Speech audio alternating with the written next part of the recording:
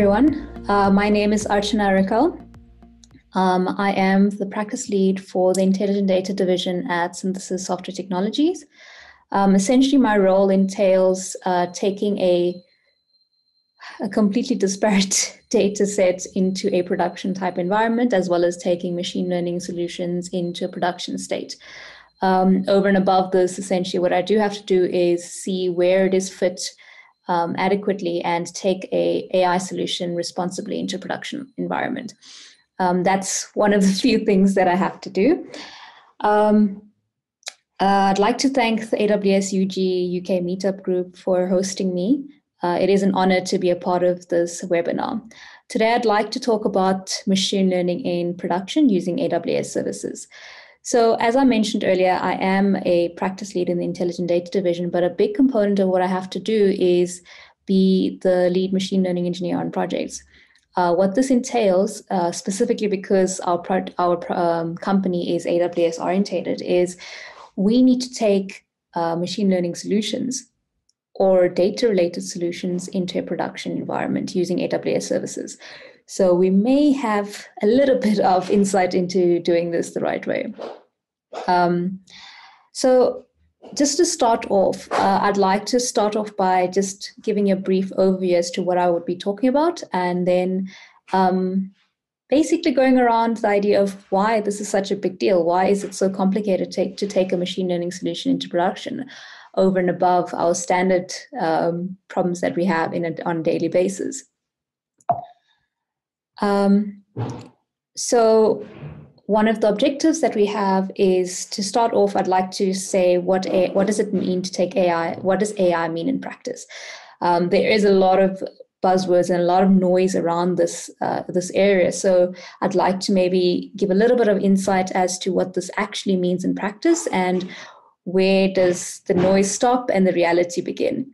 The second thing I'd like to talk about is some of the areas that we do need to consider when taking a AI solution or a machine learning solution into a production environment, and what sort of areas does this impact? And then just to solidify a lot of the concepts that I'd be speaking about, just a couple of case studies as to what this means for your business, how this could potentially be used, what are the different sectors that this could impact, and then finally just a couple of lessons that I've learned on the job. So to start off, I'm just going to give you a very high-level view as to what AI is. Don't quote me on this because I don't have a nice enough diagram to showcase what AI is. But trust me, there is more than enough resources out there to tell you what AI is. But high-level AI is artificial intelligence, and it is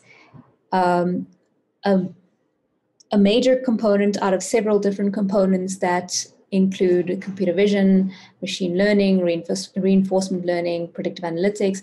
There are several different areas that form part of this.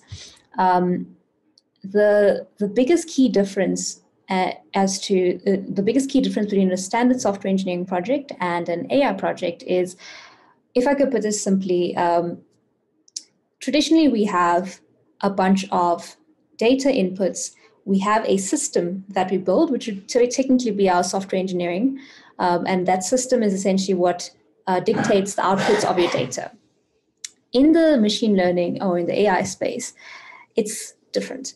So what we have in this space is we have a bunch of disparate inputs and we have a bunch of outputs that are related to the inputs that we're feeding it with, but we have no idea what sits in the middle. And that's where machine learning and AI comes extremely handy, because we can't necessarily put in any rules in place to say that this input equals to that output. So we have our machine learning techniques and we have our AI techniques that could aid us in figuring out what that middle piece is.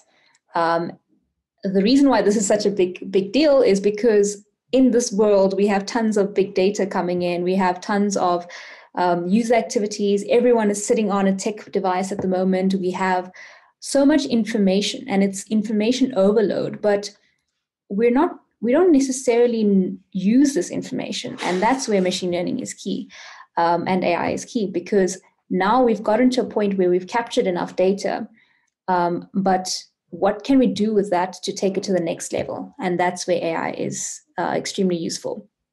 So I give a very high level view as to what AI can potentially be used for. If you have further questions, we can take it at the end, but that's high level what it is.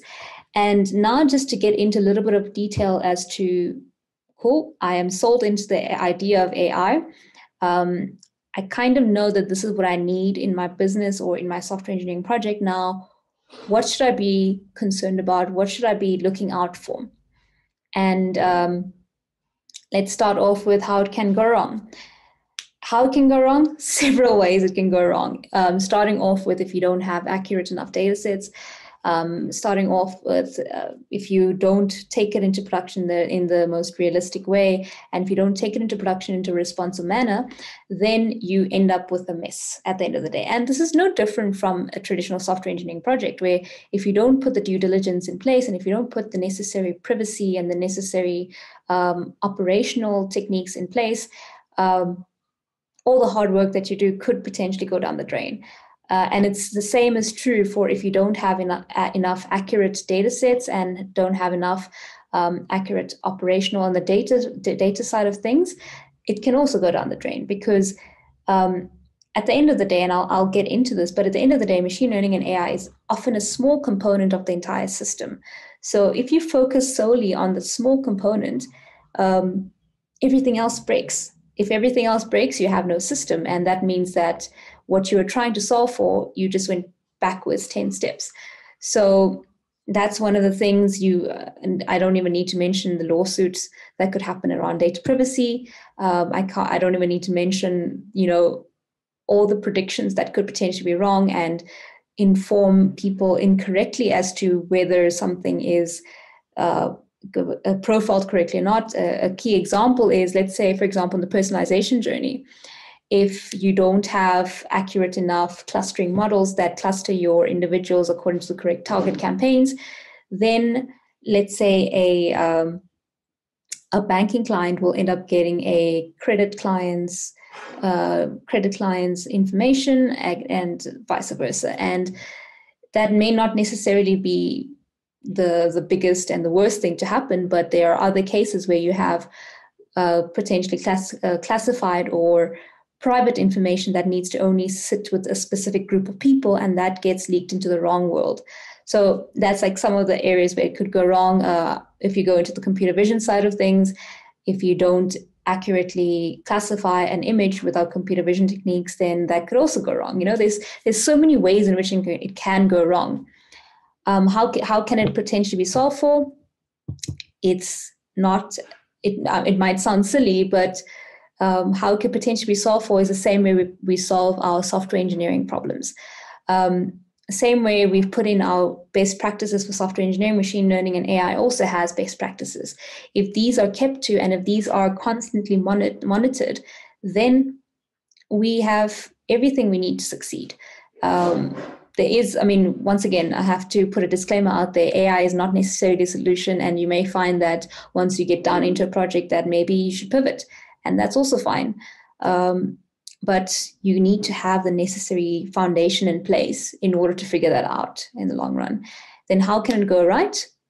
I think every single piece of device that you have around you, any tech stack you have around you, is using AI to some extent, from your biometrics device to your facial recognition software to the targeted campaigns that you receive on a daily basis, to your Fitbit, to your Strava. There is some form of AI in it. There's some form of machine learning. And the benefit is now we're finally getting to a point where we're consuming the data we are producing and we're making it more valuable to people at the end of the day. And that's the goal in all of this, right? Being able to take big data and make it data-driven decisions, and as well as using our new techniques that we have in reinforcement learning and in generative algorithms to potentially solve problems that we haven't been able to solve for in the past, and really aid human beings to take it to the next level. And I have a couple of memes here, but I know as much of it, this is a joke where you get your, like, for example, with Simpsons, my model was 99% accurate, and then you find there's tons of overfitting in the background. Now, what does that mean? It means that the data sets are not adequately monitored or catered for. And the same with the one at the bottom, where you have disparate data sorts, you have data sets, you have information, you have knowledge. Eventually, all of that, when you put together, you have a conspiracy theory. So it's a joke, but it does happen. It happens a lot more than we'd hope to have, but it happens, right? And then here's another meme, because you can't have a webinar without a meme. And this is something that actually happened, where a cat was classified as a dog. Same thing here. This is a classic example of when data sets, if they're not adequately representative of a solution, this is the result. This is the result where you have something completely inaccurate, and then you have a useless system, right? So it's absolutely crucial to have the know-how to utilize the system and to understand where exactly the downfalls are and how you could potentially solve for it if it does go down. Because we do get a lot of cases where we don't have enough data, we don't know if it's representative enough, but there's techniques we can use, and I will speak to them. Not in a lot of detail, because that would require lectures and lectures, but essentially there are techniques around it. So it's important to have the right people to guide you in that direction. Okay, so I'm just going to dive a little bit into some of the areas that we need to consider when taking a machine learning model into production. So I did allude to this a bit earlier, where I mentioned that machine learning and AI is an extremely small component of an entire project. And that's exactly what I'm visualizing here. As you can see, there are several different components we need to cater for before we actually get into machine learning code. So as you can see, it's literally 10% of the project. So what am I saying here? What I'm trying to say is that when we are doing our machine learning projects, you can't forget your software engineering side of things. You can't forget your cloud engineering. You can't forget your data engineering. All of those are just as important. If anything, machine learning is the final step of software engineering, cloud engineering, and data engineering. Until you have all of that in place, you could have a machine learning algorithm in some disparate system, but it's not going to help you in any way. It's not going to be useful enough. So yeah. In this slide, I'm basically speaking about the different technology stacks. So in here, I haven't really mentioned a lot of the AWS tech stacks, because I just wanted to show you that there is a bunch of open source technology that a lot of us use. But one of the benefits is that quite a few of these components you see here have been packaged quite nicely into AWS services. So for example, in the data side of things, you can see we have things like DBC, we have Scale, we have Apache Airflow, we have Hadoop, we have the storage, the NFSs, we have the standard storages. All of this is basically, you could probably say, a combination of 3 or 4 services that AWS offers. And the benefit of that is that it's already been well packaged and well maintained by AWS guys. So they have more access into maintaining the systems. So yeah, so essentially what I'm showing here is there's different tech stacks that you do need to cater for when you're trying to take a machine learning project into production. Then, funny enough, you also get the development and the training evaluation step. Now, if you were to look at some of the things here, essentially these are generally custom. And if you're in the research space, you tend to use a lot of these open source technologies that you see in the development and training evaluation stages, and that's essentially where you sit. One of the downfalls is when you're stuck in this realm of development and training, it becomes very difficult to move it into a deployment stage. So one of the services that AWS has, and I actually do use this quite often, along with some of the open source stuff that I use as well, is SageMaker, where SageMaker actually helps you to pull in all these different custom models and open source tech stacks into your SageMaker notebook. And then from there, you can actually go into a deployment phase. It makes it very, very easy to move between the different realms. So yeah, so that's like some of the tech stacks that we look at if you're in the research space.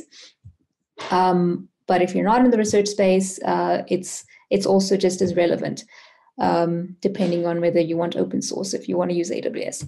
Then in the deployment sector, and this is where it gets very interesting, right? Because when you move out of the realm of software engineering, you would think that you don't necessarily need your CI/CD pipeline. But if anything, it's even more important in the machine learning production world. You need your CI/CD as well as your continuous evaluation. So it's actually even more. And once again, there's a bunch of AWS services that you can use. You can use step functions. You can co-deploy this. There's so many. There's a whole plethora of services you can use. But also in the open source world, there's tons of things you can use there as well. But essentially, when you are taking a machine learning project or AI project into a production environment, you do need to go through these different sectors. And if you're missing one of the sectors, then that should be a red flag. Okay, so now I'm going to be speaking about a typical machine learning lifecycle. This is very high level, and it's not necessarily going to all the details. You may find sometimes that some of these steps are skipped, but traditionally speaking, when you are taking a machine learning project into a production environment or an AI project for that matter, this is typically what it looks like. So to start off with, you would have a business problem. Now, let's just say for the sake of it, let's take our personalization example, example. So we have a bunch of data sets. We want to be able to classify them according to different profiles. And then we want to eventually target specific profiles with certain messages based on the activity. So that's the business problem. Now we need to reframe this into a machine learning problem. So what does that mean? We basically high level just say, okay, we need to build a clustering model that takes in all the different data sets and classifies them into 10 different clusters. High level. That's how you frame it into a machine learning problem. Then comes the most interesting part of the journey, which takes majority of the time. I could say probably 70% of your time you spent in this data collection, data cleaning, data visualization process. So in the data collection and integration process, what you would do is you essentially gather all the data, and then you would actually start looking at different integration points within your infrastructure that you need to pull the data from. So you collect all the data eventually, and then once you're satisfied that you've collected enough data, you go into the terrible world of data cleaning and preparation. So I have a lot of PTSD around this because this takes a ton of time, especially when you're working with different disparate sources. Finding unification across these different data sources takes forever. It does take a long time, and this is where utilizing quite a lot of inbuilt services within AWS has helped speed me up a lot. But over and above AWS, there's also things in the Hadoop environment that has really helped, like using Spark, etc. And it really does help speed up the process, but it is still just as tedious when you have to unify a lot of these different data sets. And then another challenge that we often come across is the data quality and the consistency that is in these disparate data sets. And there is a lot of techniques we have to push into the system to eventually get it into a relatively clean state. And once we've cleaned it and prepared it into a specific format, the next step is to visualize and analyze. And now in this space, this is essentially when we kind of put together different diagrams and statistical models to figure out what sort of data sets do we have. We start profiling the data. We look at how much of each feature we have. And then once we do start doing that, we start understanding, okay, this is what our data potentially looks like. These are where the strong features are. These are things that could potentially make a difference in this data set. And then we start with feature engineering. So once we go into the feature engineering realm, this is essentially all you're doing here is picking out specific features in your data sets that could make an impact in your final model. So for example, we can say age is a feature. We can say gender is a feature. We can say your device is a feature. So we look at all these different features. We put it all together. We package it into a model eventually. Then we start our training. And in this particular stage, once we figure out what features we look at, we basically take our data sets and we divide it into 3 different sections, one being your validation, your training, and then your final evaluation step. So once you start your model training, you figure out that this model training essentially builds out a model that understands the features you're looking for. It has certain weights that have been associated to each feature, and that helps you to kind of understand where you fit, what your model is doing, and it actually gives you a model to as a baseline. And then once you have this baseline, you use your valid. So remember, I mentioned there's 3 different data sets. So once you have your validation set, you basically just check how well your model is doing to your validation set to see what your accuracy looks like. If you have an accuracy, and this is depending on the business problem, obviously, like if you have something that is high risk, you don't want to have an accuracy below 98, right? Like when I say high risk, I mean life or death type situation. And if it's something like a targeting campaign that isn't really that high risk, then 70, 80, that's still good enough. That's when you have this little step where you check if your business goals have been met. If your business goals haven't been met and you realize that your accuracy isn't as high as you want it to be, then you restart the process. You would have to restart the process and go back into the feature augmentation process, because if you don't go back and reevaluate the features that you're looking at, then it means that you're never going to have a high enough accuracy. So, and this is it's a very creative process, because you may find that things that are obvious to you, like, I mean, you would think that age and gender should make an impact in your model, but if it's not, then you need to get a bit more creative. Maybe you start looking at regions. Maybe you start looking at occupation. And then you start getting a little bit more creative as to what sort of features you can utilize to get a more accurate prediction. And then you start your training and evaluation again. And if your business goals have finally been met, you go into model deployment. Now, this model deployment phase is very similar to our CI/CD pipelines that we use within our software engineering side of things.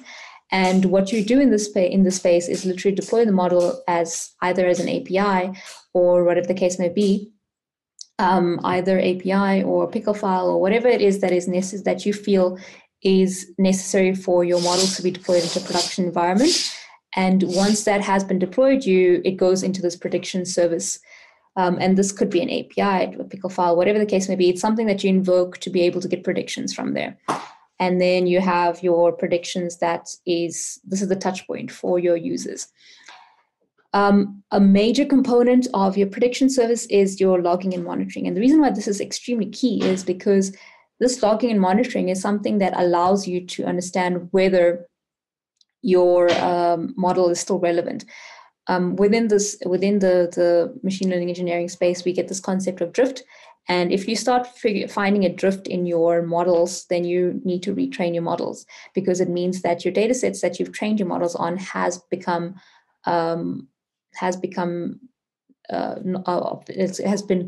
not relevant anymore. And then you basically need to retrain everything. And that's the cycle. That's the cycle we follow. So for a lot of these machine learning in particular, AI, it's still a little bit, there are different ways of doing it, but machine learning in specific, this is generally the process we tend to follow. And it is a cyclic process. As you can see, there's tons of arrows going backwards and forward. And that's the reason why when you have a CI/CD pipeline, you need to have the continuous evaluation component as well, because there is a constant back and forth, and you constantly need to reevaluate your model and check if it is actually still relevant. And without having that in place, you don't necessarily have a successful model.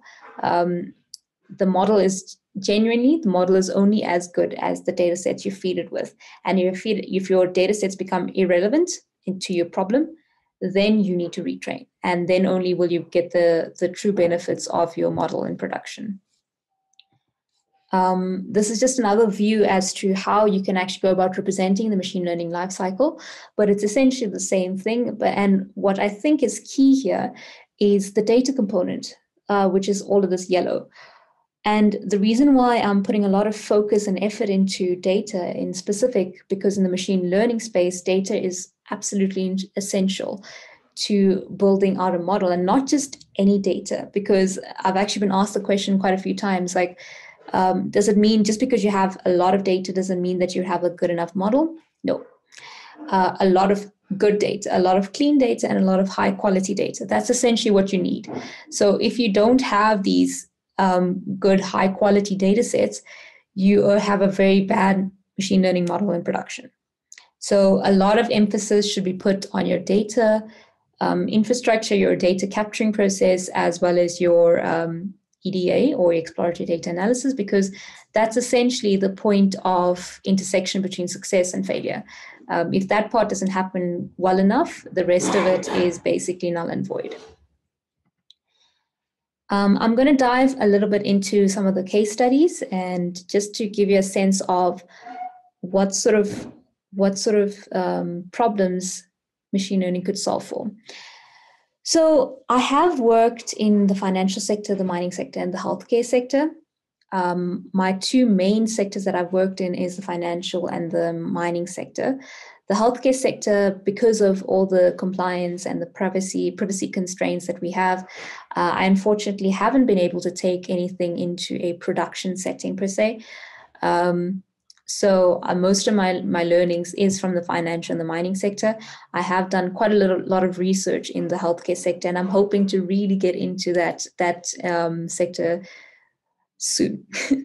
Okay, so in the financial sector, the case study that I'm going to be walking you through is particular to fraud detection. So you may or may not have heard about this concept of fraud detection and how machine learning can solve for it. So just to give you a high-level view, the problem that we needed to solve for was high volumes of, I think it was close to terabytes worth of streaming data that contained transactional elements. Transactional like POS devices, credit cards. There's so many different transactions that we were collecting from this financial bank. And what we needed to do was, there was it wasn't apparent, but they could sense that there were certain fraud cases that were being picked up. And often it was a case of intuition. So you had people on the ground, SMEs in the space that actually had lots of intuition as to understanding whether something is fraudulent or not.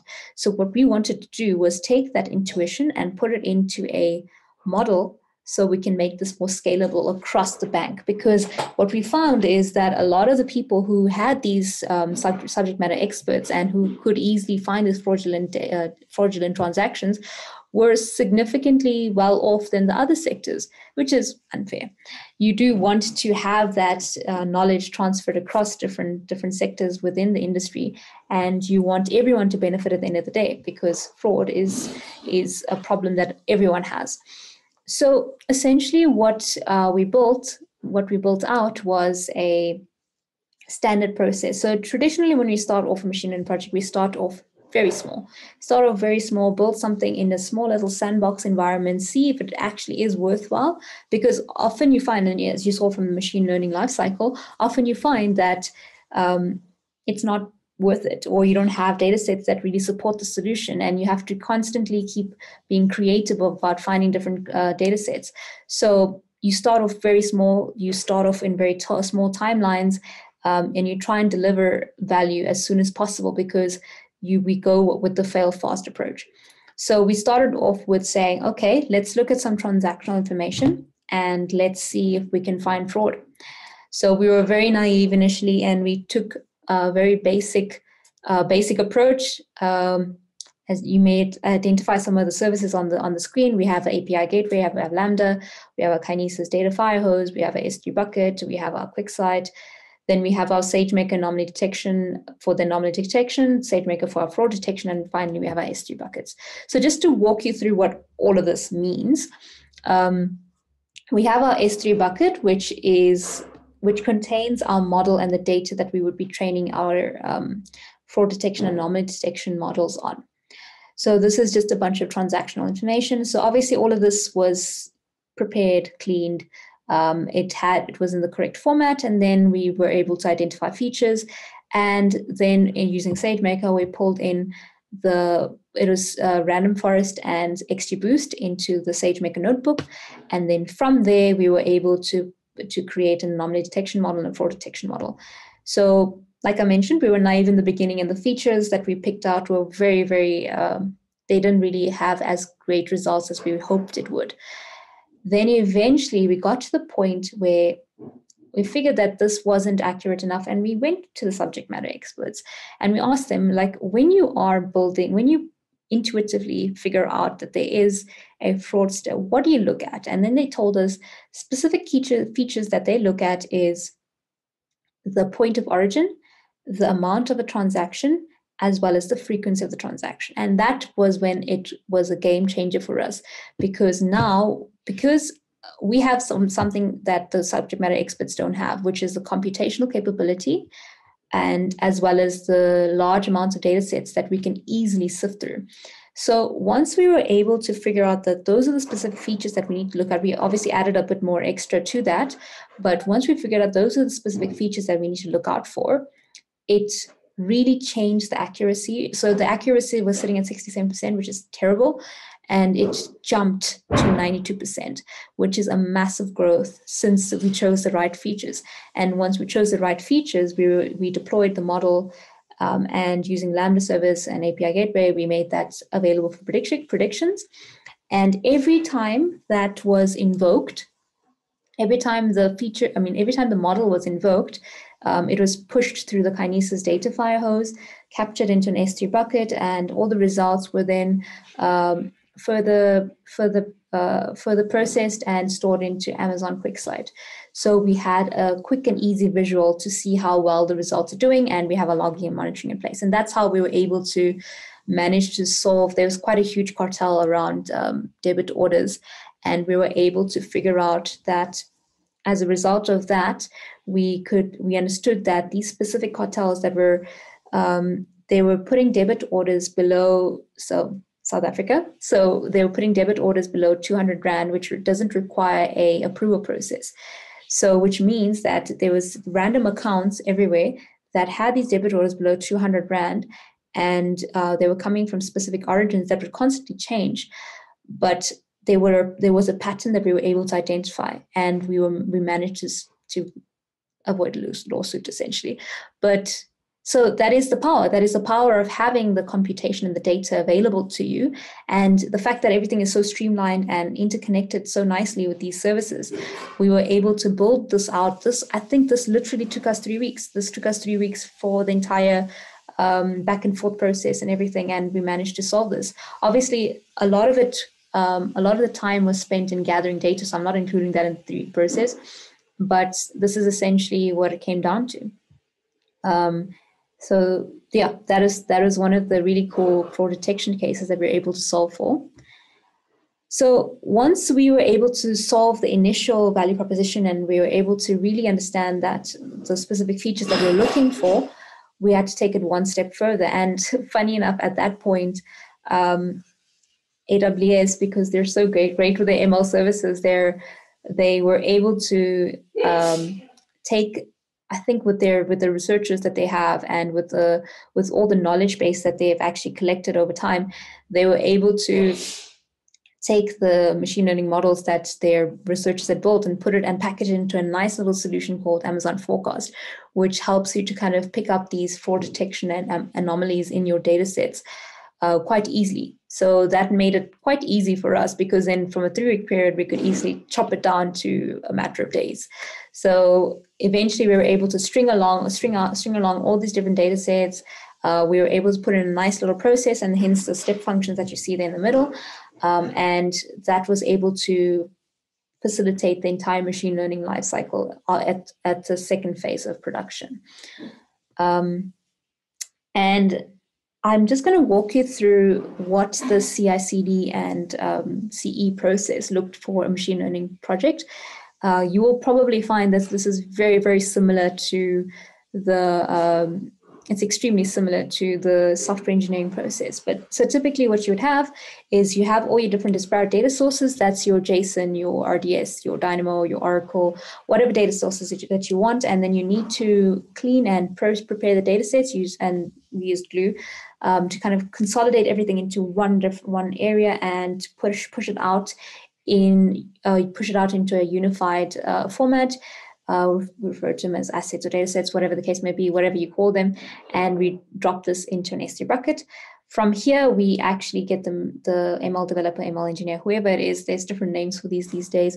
But essentially, you would get them to start off the pipeline with training, deploying, testing, and integrating. Once the model has been once the model has been tested and we are happy with the final accuracy, what we then do is we go into a validation and a request procedure, which is essentially it's similar to, how once you do a Git pull or you get a Git peer review, similar process, we get someone else to approve your request and then it gets pushed into the next level. Once it's pushed into the next level, you need to then launch your training job from scratch. So once you launch your training job, this is the process where I did mention it earlier, but this is the process where you need to take your first phase of your data set and you train your model on that disparate data set. And once you've done that, you would deploy that to dev, and you would deploy that into a final, like an API or deployment prediction service. And then from there, you would get an approver to either approve the deployment or not. The key here is once you get the approver to approve this deployment, this becomes publicly available. When I say publicly available within your infrastructure, but it's accessible to further testing and further evaluation.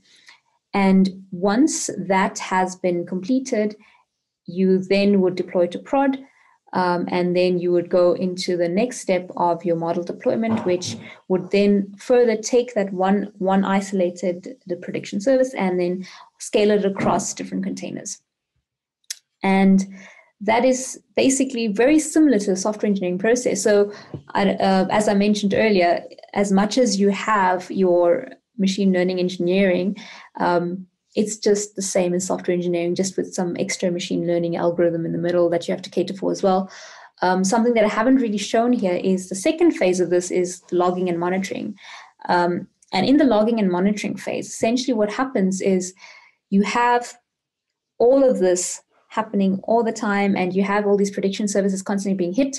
You have all these results coming in at all times, and you need a way to see whether this is accurate enough or not. You need to see if this is actually still relevant. If you find, and there is often a graph that you would draw on your, so with SageMaker now they've released the new version, and there's actually capability to actually see how well your model is doing in production.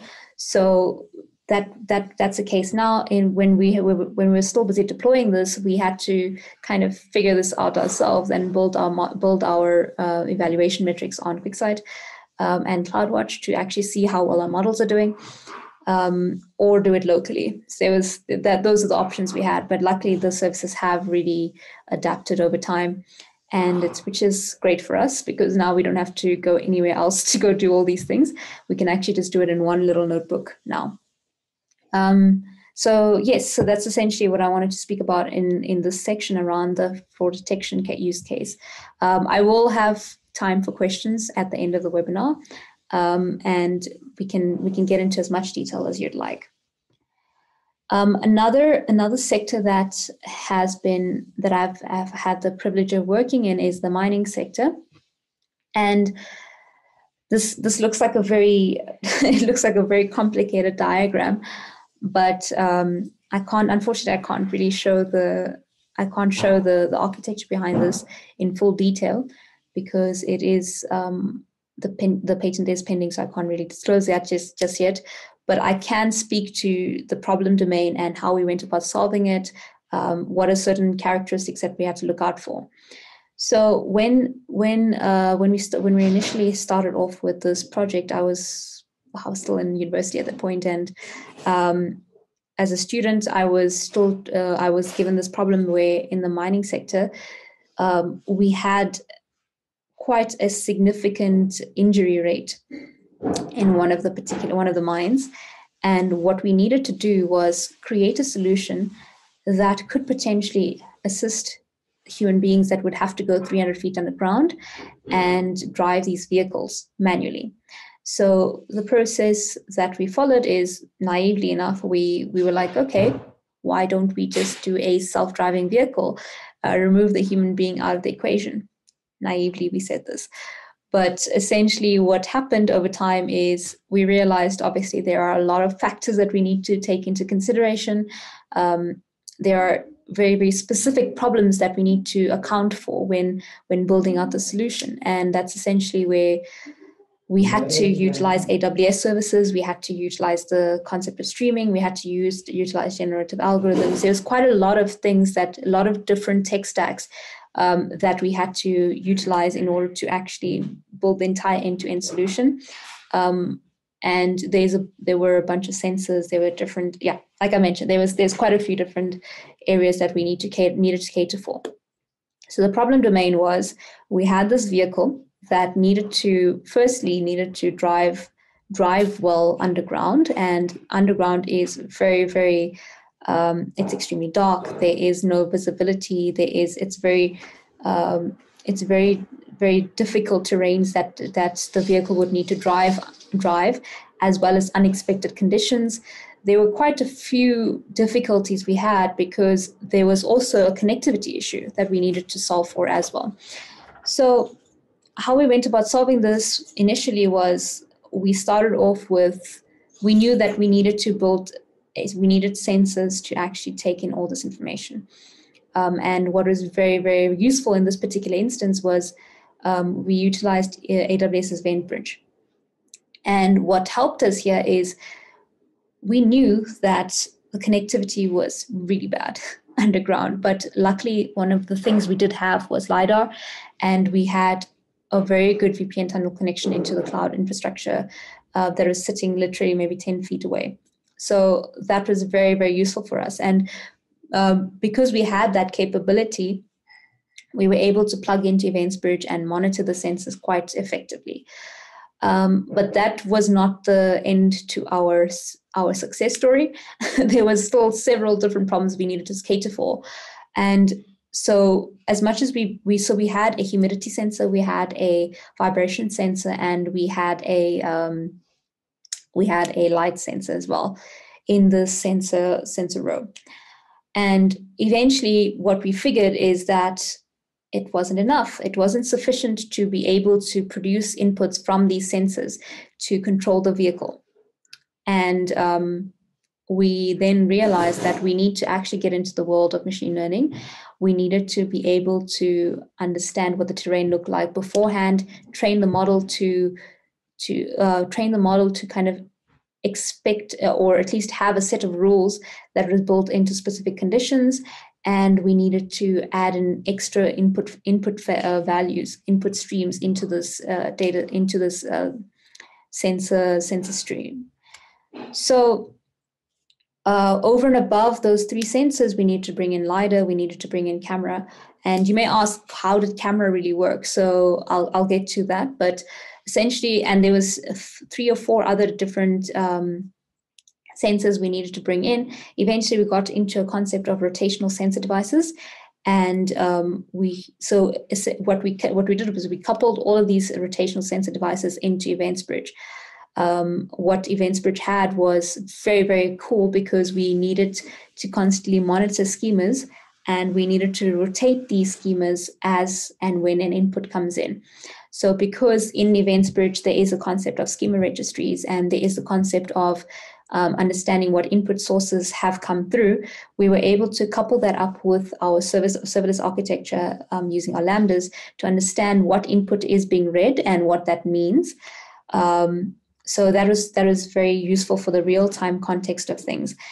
But we still had a challenge because we didn't necessarily know how exactly we would need to react to specific conditions underground. So then came the concept where we needed to have a little robot. It was actually a cute little robot device that we had to run around the entire mine a couple of times to scan the area. And when scanning the area, we were able to generate an algorithm that could react to specific conditions with the sensor inputs. And this is when we use the concept of reinforcement learning, because we needed to basically have a reward mechanism and a failure mechanism every time that something wrong happened. So essentially, this little bot device would run around the entire underground tunnel, and every time it would knock into a rock, it would get a negative reward. And eventually, over time, after a couple of interactions around the tunnel, we were able to build a good enough model that understands what needs to happen at different intersection points in the tunnel. So once we were able to get this reinforcement model into a production environment, and we use SageMaker for this as well, we were able to then package this into a prediction service. And every time an events bridge sent through input stream information, we were able to then actually get a prediction out of it to understand what needs to happen with the vehicle itself. But it didn't end there. We needed to take it one step further, and we needed extra insight into the data, into the actual input stream as well, because we needed to now take all that information and we needed to translate that into actual actionable points. And one of the points that I need to raise is when we're taking an artificial intelligence system into production, we can't necessarily remove the human element out of this. Artificial intelligence is there to actually assist human beings with a task. It's not there to replace a human being. So as much as we had these input streams, we had this scanned environment, and we had specific reaction techniques, we needed to take it one step further and have a human being also be able to intervene when it was necessary. And with the problem now, it comes back to the visual element, where we had the problem of being able to take a visual. We couldn't necessarily get a good enough visual technique we didn't have a good enough camera quality underground. And over and above that, the connectivity wasn't the best either with transferring large packets of data. So essentially what we needed to do was actually take the visual coming from the camera, and then we needed to apply a generative algorithm on top of that visual at the control center, so that we can actually mimic or kind of figure out what the visual is supposed to look like. This is very similar to the technique that you would find with deepfakes, where you would have sort of looking face, and you would kind of morph the rest of the face into what needs to happen.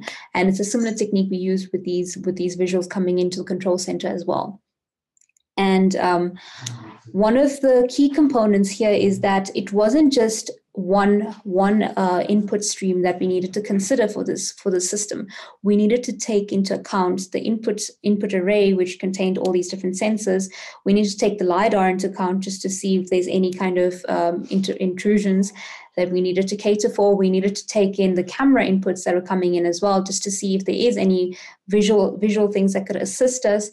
And once we've combined all these different input sources together, we needed to couple that with the reinforcement learning model that we had to actually build out as a result of the early pre-work with the little bot running around the tunnel as well.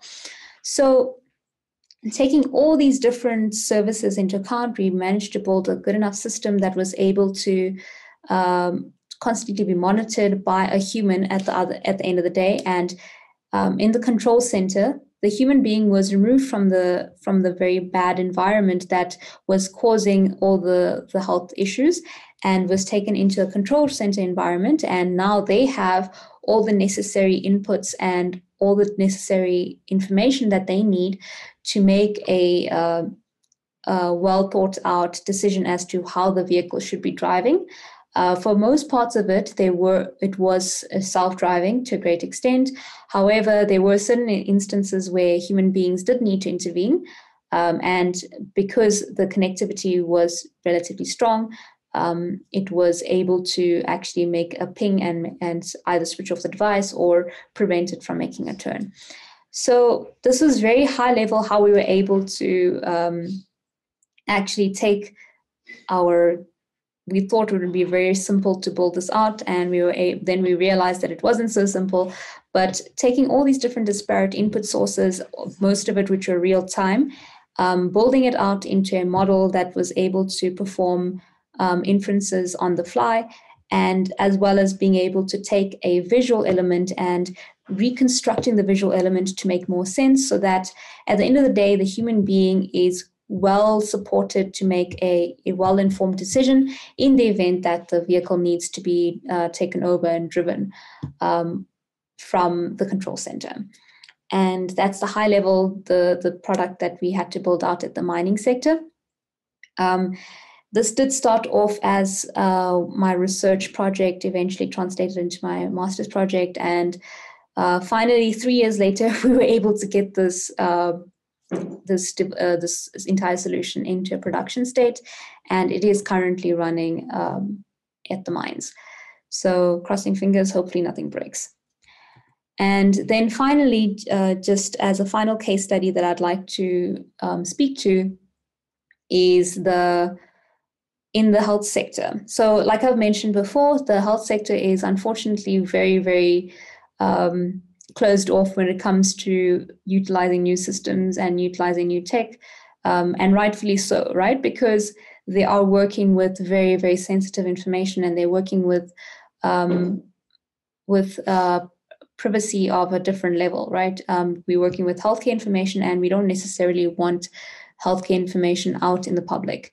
So one of the projects that I had the opportunity of working on within my research space was being able to make malaria predictions from metabolic rates. So when we started off, it was a collaboration with the bioinformatics team at Stellenbosch, and essentially what Stellenbosch University in South Africa. And essentially what we had was we actually were able to collect a bunch of different different disparate data sets from various institutes, along with weather information, along with disease occurrence, as well as the metabolic rates. We were able to collect all that information initially, and what we started off was finding specific features. And obviously, I wasn't able to speak to the features. This is specifically for an SME to tell me what features are necessary and what is not necessary. It's a completely different domain. Eventually, I did learn a lot about metabolic rates as a result of it. But eventually, we tried to figure out what sort of features would be necessary to actually build out the final prediction model to kind of infer whether someone has malaria or not. When we built this out, we didn't use any AWS services. This was purely done in local machines. This was in Jupyter notebooks that we just fleshed this out. So it was all done locally. There was no other computing we actually had access to. We weren't allowed to at that stage. This was a couple of years ago. And once we what we were able to do though is we didn't understand or really know which sort of models would actually give us a accurate enough prediction. So we built out 4 different models. That's the OLS, the RIMA, DNN, and LSTM. We built out all these 4 models into the production environment. And then we started testing the RMSE, which is essentially the performance and the accuracy as to understanding whether this is accurate enough model or not. Unfortunately, we weren't very successful in the initial data sets. So we thought about it, and we tried to figure out if there's any other kind of feature that we could potentially include into this stream to actually assist further. And that's when we had the idea of bringing in social media information, and we brought in Twitter data sets. So what was key here was, along with weather information, what Twitter was able to give us was an understanding as to population dynamics and understanding how populations were moving across the country, which would further inform specifics around whether someone is more highly likely to have malaria or not, as well as the specific news that was reported and where people are interacting mostly. That was that was extremely valuable when bringing in social media information. So eventually, when we found that the Twitter information was actually assisting us, and it significantly improved our RMSE, we ran it through all our prediction models, and eventually the winner out of all four of them was the DNN, and that performed the highest in terms of understanding whether someone has malaria or not from the metabolic rates. So, like I mentioned, this was all done in a local Jupyter notebook, and it was all done very manually. If something like this were to be taken into a production environment and actually being taken to the next level, luckily, with all the different features that AWS has recently released, specifically around HIPAA-compliant data lakes and Comprehend, we would actually be able to take this into production relatively quickly now, because all the data sets would be anonymized and all the private information would also be removed from this infrastructure. And as well as the something that we really struggled with was, since we were doing everything manually, we had to build our streaming environment on our local machines, which was very difficult. So we really missed the cloud environment when doing everything locally, because it was so slow. Everything was taking forever. We didn't have the capability for auto scaling. So if we were to take this into production environment, another key factor would be taking into cloud using the streaming environment. It doesn't necessarily have to be Kinesis. We could even get into the world of Kafka to actually pull in all that information and further process it in there. The point is that we have finally gotten to a point in time with AWS, as well as the other services within all the tech stack we have available, to actually cater for healthcare and actually and as well as use AI to assist the healthcare industry. Another thing that I'd like to mention is that considering the times we're in right now, considering everything that has happened, we find, when I say we, I mean me and a bunch of my research group, find that AI could really assist the healthcare industry, not just from a diagnosis perspective, but also from a predictive perspective. We really think that AI could assist our frontline workers to a great degree. We don't, and the idea is that AI is there to assist human beings. It's there to assist human beings and allow for human beings to actually take things one step further and get machines to do the grunt work for them, and get people. So if we're talking specifically to the healthcare sector, get people to firstly be protected, and secondly be able to focus on patient care. And we really feel that if we can build AI in the sector, we could really assist quite a bit. So the last thing I'd like to speak about is the lessons that I've learned from the different sectors. These are just a few of the projects that I've worked on. There have been several, and not all of them have been successful. I've had quite a few failures as well, but just learning, but it has been quite a good learning experience for me.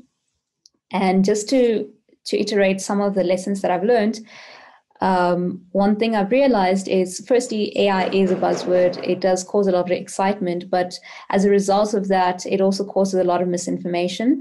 And so one of the key components is to be extremely careful about how it's presented and to utilize AI when necessary.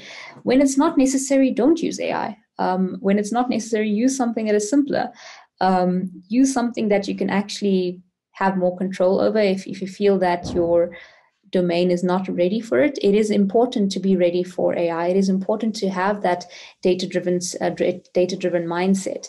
If all of that is not catered for, then it might be worthwhile to first understand what it would take for you to get to that stage first, before you actually even consider an AI project.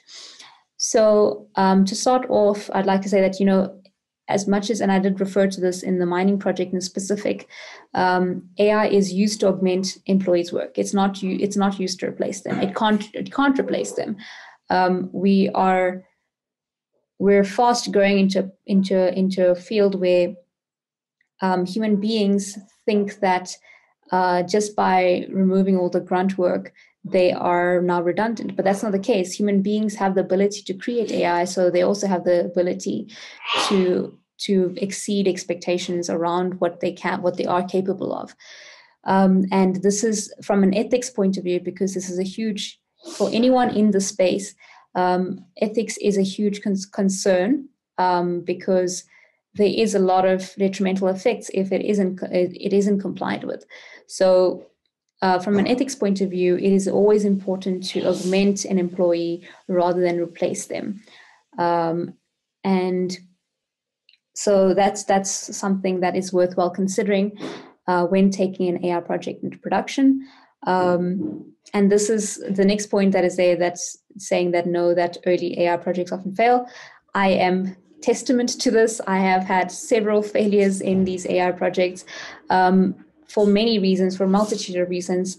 One of them being the environment and the infrastructure not being ready to handle an AI project. Another one being people not being ready to take the understanding of what AI is and what it can actually do for them, the misinformation around AI, so as well as the technology readiness. There is a few components that you need to have ready. You need to have your data ready. You need to have your data in a specific format. You need to have the subject matter experts in the room. And without having those learnings and having those failures, I wouldn't have known this. And that's why I know that early AI projects often do fail. But if you have these AI projects with the right people to consult with, or the right people to actually give you guidance around this, take it, take that opportunity, because there's a lot of learnings you get from failures as well. And then another very important component, and just to speak to what my background is, I started off as a software engineer. That is my background, and that's my foundation. And for me personally, I feel that if I didn't have that software engineering background, I would not have been able to have even a few successful projects. And because of having that software engineering mindset and a passion in the AI space, I was able to include AI into my software research as well. And as a result of that, you find that there is actually a combination. It's a combined effort. And if you have this combined effort, you can actually take something that may seem like an imagination into a realistic project. So AI on its own means nothing until you have the software element to complement it as well. The next point is focusing on the data engineering component, and I can't stress this enough.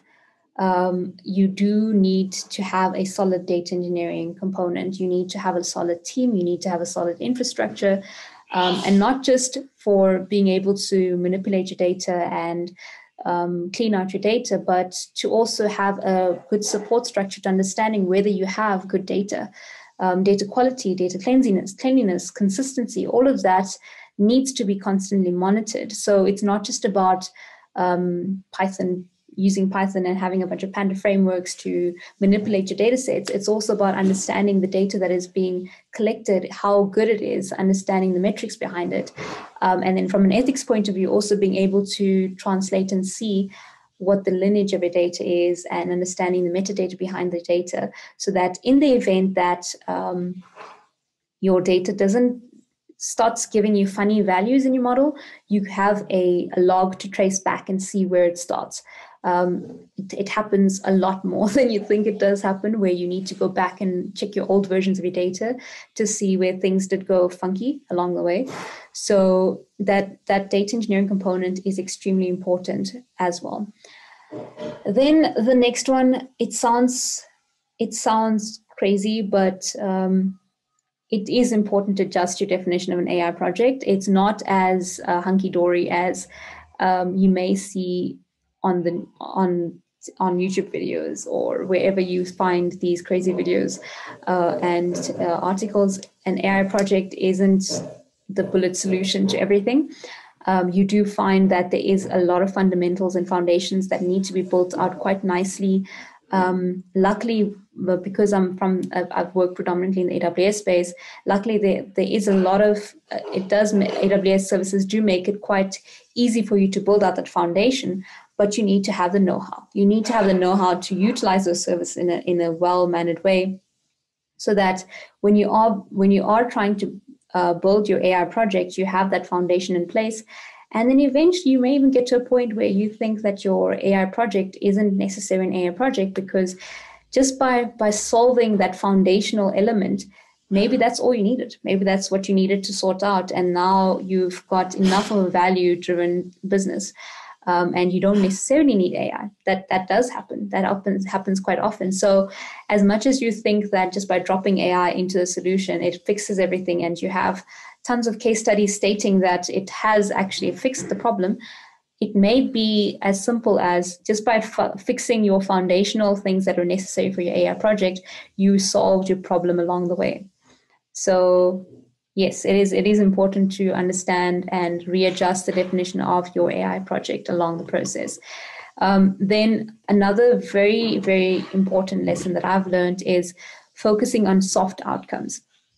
So in the past, I was very focused around the hard outcomes, understanding the accuracy of your solution and understanding how well your feature sets are doing and looking at what the predictions are giving. And what I realized is that specifically in the machine learning and the AI space, it doesn't necessarily make sense to focus on those hard outcomes, because the data is dynamic. The data is forever changing. And with having these forever changing data sets, you can't necessarily build towards a hard outcome. You have to rather focus on the infrastructure, rather focus on the machine learning engineering side of things to ensure that it caters for these new sort of new anomalies and new data sets that come into the pipeline. And it can be agile enough to cater for these new things coming into the pipeline, rather than building it to a specific spec. And after I changed that mindset in my head, things have definitely been a lot easier for me, because now it's more around, I know that I can build a machine learning engineering platform that can satisfy the outcomes. But I'm also aware that if I don't build this foundation and this infrastructure solidly enough, it will not hold for a longer period of time. As I mentioned at the beginning, a machine learning model is very dependent on data sets, and it's only as flexible as the data you have. So if you build towards a very hard, robust data set that you think won't change, it's best to get out of that mindset as soon as possible. Then the final thing that I'd like to leave everyone with is AI ethics. And I didn't mention this in the beginning, but AI ethics could mean different things to different people. But one word of advice is, when you are building an AI project, make sure you have done your due diligence about understanding what sort of ethical implications you have. Look at the human component, look at the data component, look at all these different catalogs that you can find around AI ethics, and make sure you incorporate them into your project from day one. Rather start early than late, because those AI ethics could really determine the way forward in your project in the long run. So that is everything I have around what machine learning means in production. I'm happy to ask questions. If we have time, I could show you a very short demo as well.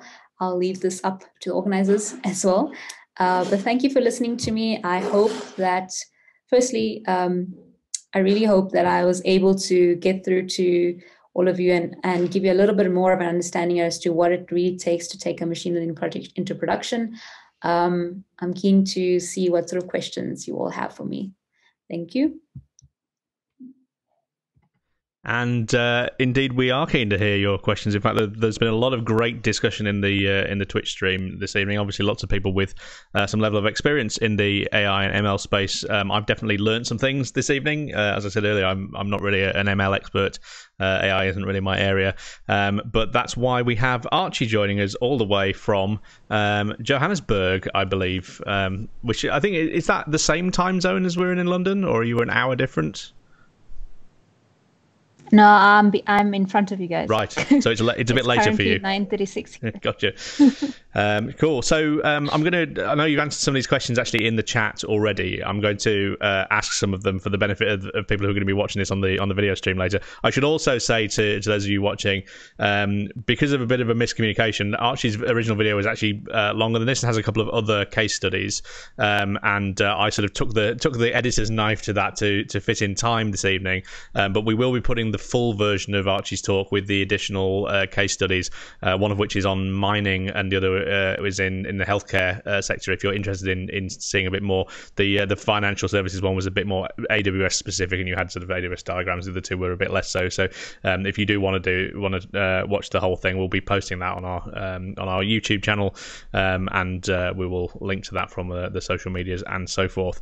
So going back to you, Archie, early question was sort of how can you tell whether a problem is a good fit for ML or not? What are the ways in which you can look at that and figure out whether that's the right hammer for that particular nail?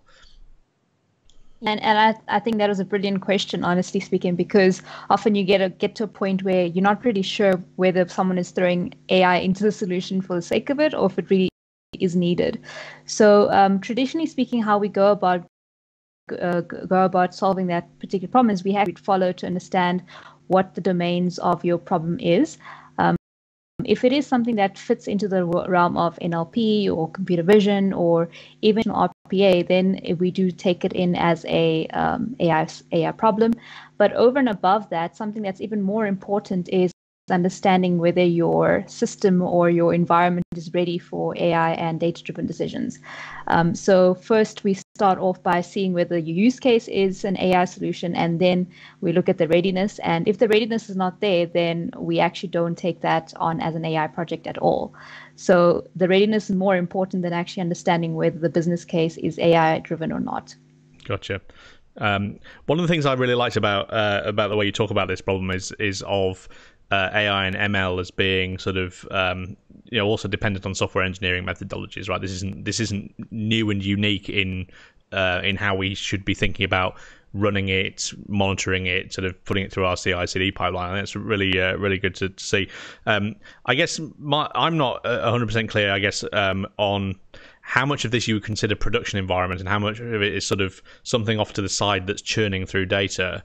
You maybe talk a little bit about sort of, I guess, the life cycle of, are you building what is essentially a production model building environment that is spitting out artifacts for your production thing that's using the model to use? Do you have staging environments for those things? How do developers work on it? Those sorts of considerations would be interesting to get into. Yeah, so it's a very, very interesting question, that one, because so unlike a traditional software engineering project, those software engineering projects do have this as well, where you have an initial POC and then you would move it up into a production type setting.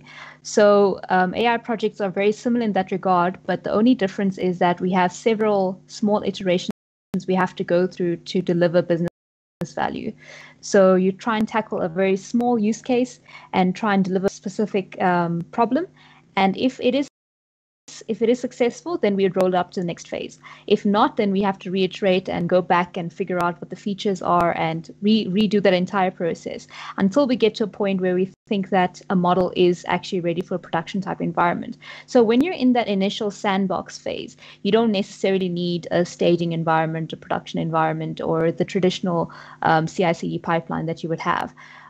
It's more about just quickly fail fast, see if going forward. And only once you go through that very rigorous phase of understanding your true business value around your model, do you actually take it into a production environment. And when you take it into a production environment, it's actually very, very similar to a software engineering project. You would have your typical CI/CD pipeline. You would have one extra step, which is continuous evaluation as well, which is constantly monitoring to see if your model is still relevant to your solution. But like I mentioned in my talk, machine learning model is a small little component of an entire system. And that's why, as much as we say that machine learning is a whole different world, it's actually more of a world rather than a machine learning world. So all those concepts that we traditionally use in the software engineering project is still relevant when you take it into a production environment. Gotcha.